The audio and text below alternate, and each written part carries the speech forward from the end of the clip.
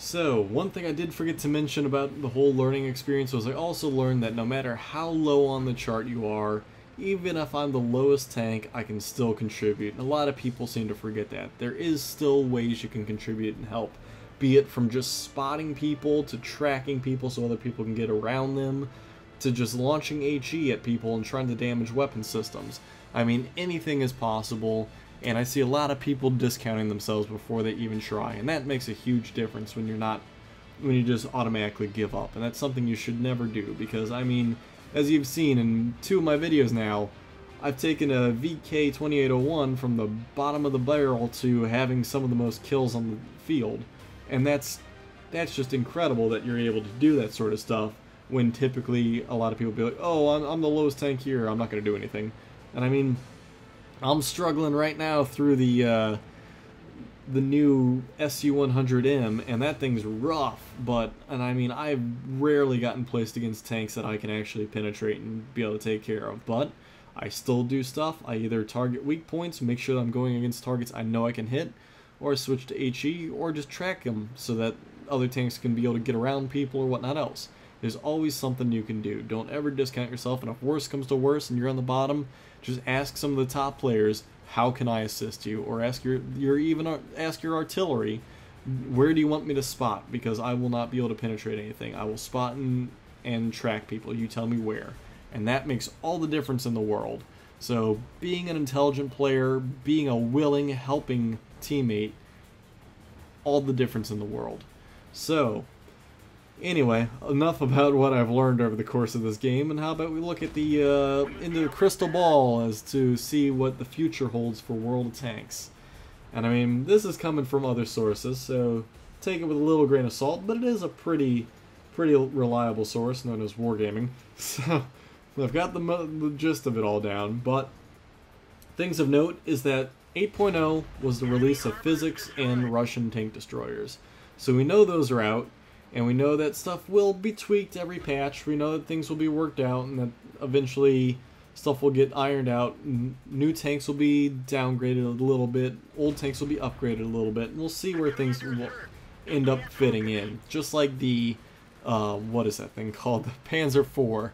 That thing got a little downgraded, but it fits perfectly in its tier now, as opposed to being a little overpowered with that L70.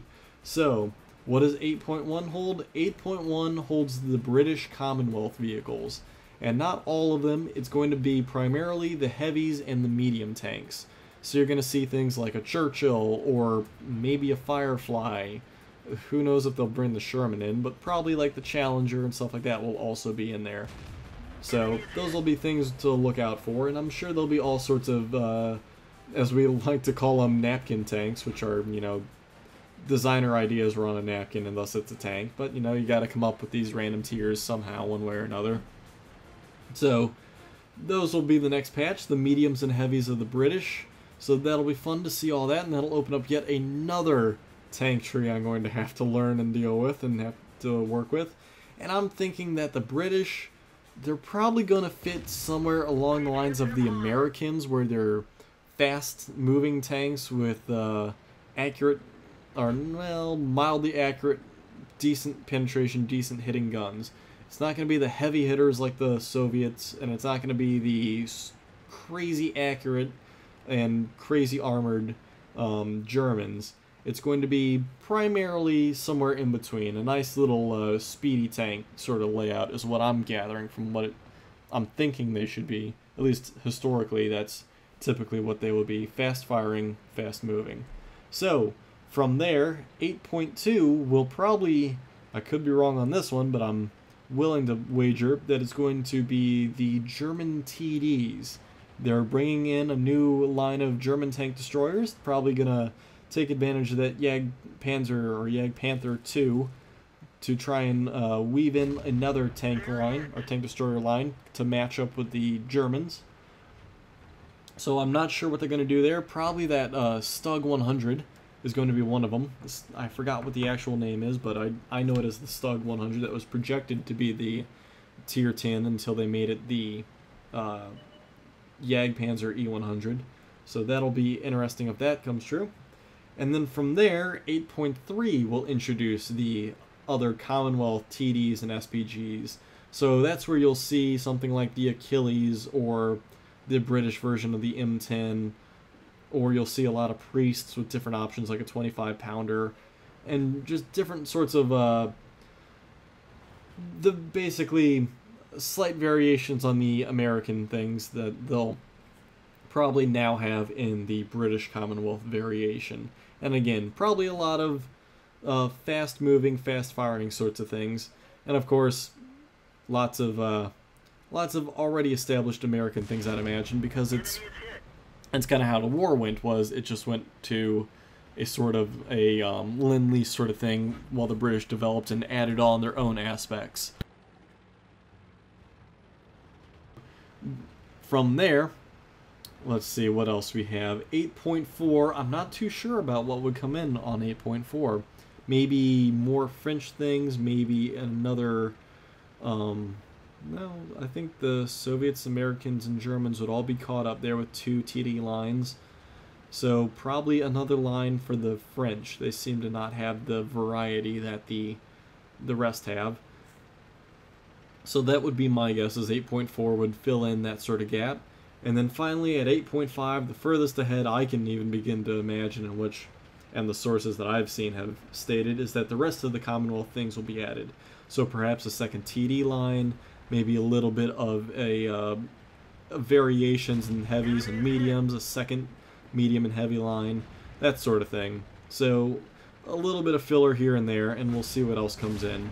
So something to look forward to is slight additions of new stuff, as well as additions of just the typical, the missing elements, like the Germans, how they don't have the second TD line, and maybe a little bit of filler. Like, I imagine that everything is going to get a little bit of filler to kind of catch up. Like, the Germans have quite a lot of mediums and heavies, where the Americans and the Soviets are just starting to catch up. So I'd imagine that the French will get filled in, the Soviets and the Americans will be all caught up, and the Germans will catch up with their TDs. And then you'll probably see the British stuff hit next, and then from there, I think at that point, you'll probably start seeing the introduction of World of Warplanes and World of Battleships, because I do not really think there's too many other major forces you'll see. They might introduce like a minor Axis army, because you'll have to include things like the Italians and the Romanians and the Hungarians and the Finnish. So you'll see lots of like other Axis things be probably lumped into one. I could see that happening. And then other allied forces, trying to think of what there would be, because a lot of your Commonwealth stuff includes like the Indian forces and the Australian forces. So as for, yeah, I really can't think of many other tanks they could branch down. Just the other Axis, the minor Axis powers would be the next one I could come up with. But that would also be my goldfish memory, making me forget what other options there are. So don't sort of rely on that logic there. So things to look forward to, and then of course, like I said, we have World of Warplanes and World of Battleships. Now, flight sims don't particularly speak to me, and that's just a personal choice, so probably will not get into World of Warplanes. It just, those sorts of things, just, I don't enjoy flight sims. The whole Z-axis starts to confuse me a little bit, and just in general, I've played a little of the beta, and it just didn't speak to me in terms of something I like and want to do. So that I will leave for somebody else. They can take the reins of a Let's Play. But World of Battleships will definitely be something I get into. Expect that to come my way the moment I get my hands on it. And I will definitely be all for playing World of Battleships and continuing on, of course, in my World of Tanks stuff here. That's not going away anytime soon. So, hopefully, as now I'm going to enter into a awesome dogfight against a 48 over here, we're going to see a little bit of additions of things. Maybe even eventually you'll see us start to get into the higher tiers, like a tier 12 or even tier 11, 12, and 13 sort of heavies so that they can counteract the craziness that is the new TDs. So I think those will also be coming down the line shortly that I completely forgot about until now. Because I remember them mentioning that you're going to see up to tier 10 SPGs. So you might see like Katyushas or what are they called? Sturm Tigers. Things like that might eventually work their way into the game one way or another. And then you'll start seeing your tier 10 heavy, or tier 10 heavies, tier 10 plus, for lack of better terms, because I don't know up to what tiers they will be, heavies that can withstand all the bombardments and the shelling from the tier 10 TDs and be able to actually resume the strength that the tier 10 heavies were when only tier 9 mediums and TDs existed. So yeah, I'm going to do a lot of ricochets, by the way, just to forewarn you that yeah, Pattons against the nicely angled 48 over here, it just ain't gonna happen. So lucky shot aside, which was that. Of course, I can only dog out now. I can't take another hit, and that mouse is just gonna kind of hang out and leave me to dog against him. But anywho, so you know, speed it up. That was not the speed up button I was looking for. There we go. Double the speed because it's going to be a while of me bouncing back and forth. And, oh, there we go.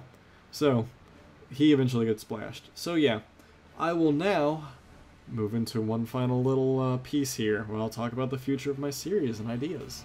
Let's get this show on the road. So something of note is I did take everyone's suggestion to move back to the 152 on the ISU. The 122 just wasn't cutting it. I mean, in this battle, yeah, it probably could, but there's too many times where I'm facing 8s, 9s, and 10s as opposed to, what is this, 5s, 6s, 7s, and 8s. So, went back to the 152 just because it's more consistent damage, and even when I am fighting the lower tier stuff, if I get close enough, typically I could just one-shot them. And I've done that plenty of times where I've just come up to like a T43 or a Easy 8 and put one, or a Tiger even, and put one right through the side and done max damage and one-shotted them. So definitely something I always do is I do read the comments and the messages and everything that everybody sends me. I just typically don't have the time to respond because that would take a long time to be able to do. So I do what I can and I respond to like the important things, or if I like have the chance to actually sit down and respond back, I will. But I mean, the quickest and easiest way is probably to PM me either on Facebook, Twitter, or what's the other one? Facebook, Twitter, or in YouTube itself. And typically I can get back to you at a relatively decent time. Sometimes it takes me a couple days. But I mean, in game, a lot of people keep asking me to platoon with them, and I just legitimately don't have the time because I have to balance out doing my doubles and recording, and then of course having a social life and, you know, doing all this other stuff I want to do. So the times that I typically platoon with people are when I do the live streams. I'll either platoon or do company battles so I can get more people involved all at one shot as opposed to the random one or two here and there.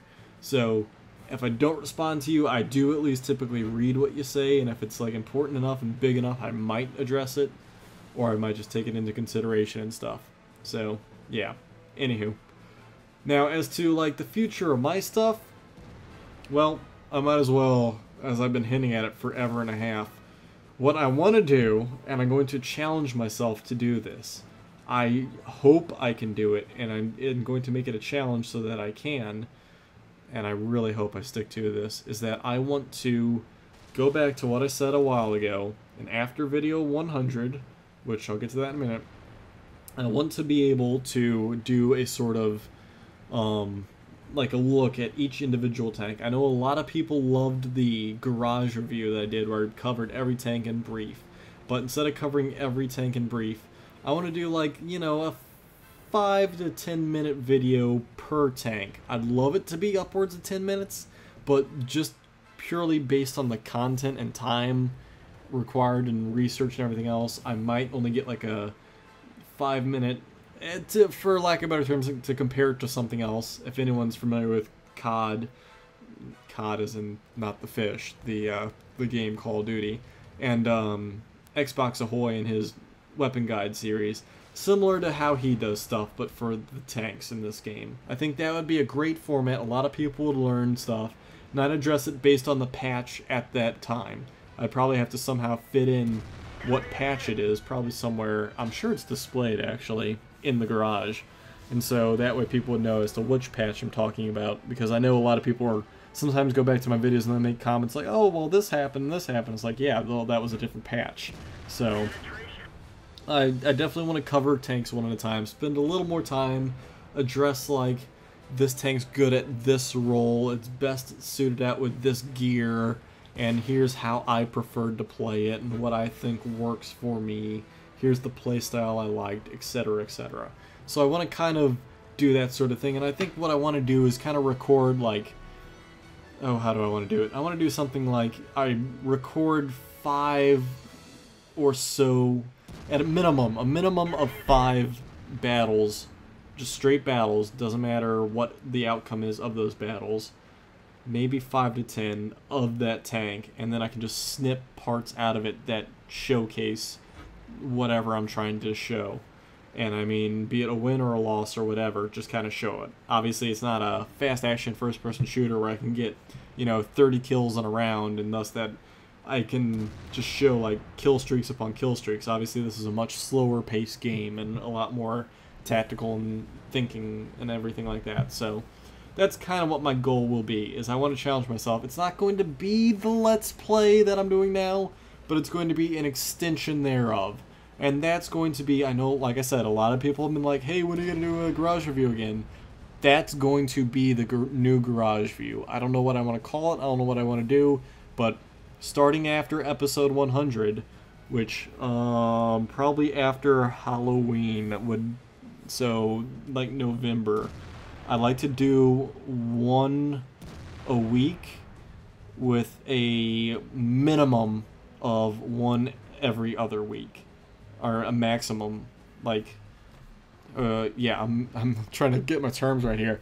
A minimum spread of time would be one every other week, but I'd like to make it one every week. I think that's my goal, or my objective is one every week. My threshold is one every other week, if I wanted to use terms I'm familiar with from work. So that's what I want to do. So I know that'll take me quite a few weeks, and eventually I'll probably step it up. But I want to try and get into the knack of it at that speed, just so I can find my footing. I would love to do stuff like an awesome intro. I know that I've just gotten into this whole extra thing with the music from Sex-Ray Vision, and I want to somehow produce like an intro, but I mean, that's something I'm not familiar enough with as to how to do, like the fading in and movement and everything of like text and different images, and that's something I'd love to learn. So I want to try and evolve that over time to be able to finally make it to some sort of very professional looking thing by the time I hit like tiers 7 and above. So that's where I want to go with my series, and starting November of 2012, that's what I'd like to start doing.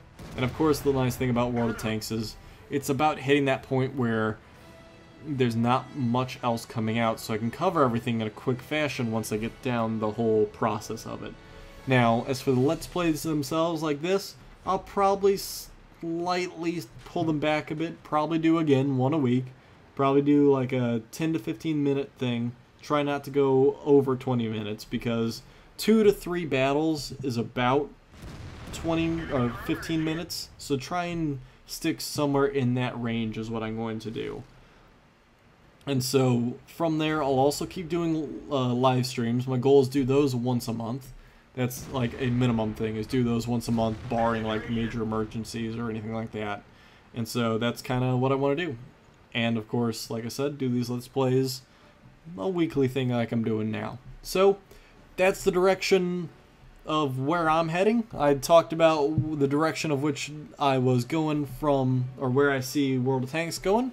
And hopefully I'll eventually spin World of Battleships in there as well. And hopefully that this game will continue going on being awesome. And I already discussed the whole looking back aspect and what I learned and everything else and why I got into this game. So hopefully that kind of summarized the whole 99 episodes here all into one and kind of showed you my path forward from here on out. I'd love to get into other games as well and start doing series on those. Of course, depending on work and social and everything else, because work eats up a lot of time. So I'd love to fit in stuff. I'd love to do something like Minecraft, but that's been done to death. So we'll see what else I somehow weave into this magic. But I want to thank you guys for tuning in to all 99 episodes so far, and look forward to episode 100. I want to do something special, just don't know what yet. So that one might be a little longer to develop, but I will see what I can do.